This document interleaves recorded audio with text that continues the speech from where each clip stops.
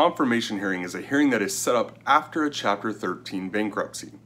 Now, usually there are not any confirmation hearings in a Chapter 7 because there's no confirmation process.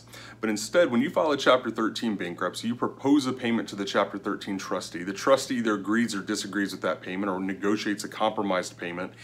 And then the bankruptcy will be placed in front of a bankruptcy judge, and the judge will either decide to confirm that bankruptcy plan, to deny that confirmation and not agree to your bankruptcy plan, and occasionally in the district that I'm located in may choose to set a hearing called a confirmation hearing if they have concerns or questions about your bankruptcy.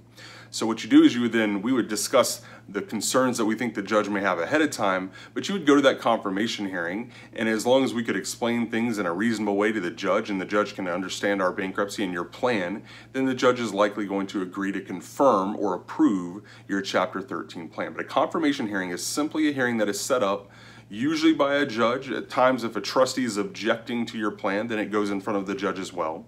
But where it gives you the ability and you the opportunity to explain why your bankruptcy plan is an appropriate one and why you have a high chance of success in your bankruptcy.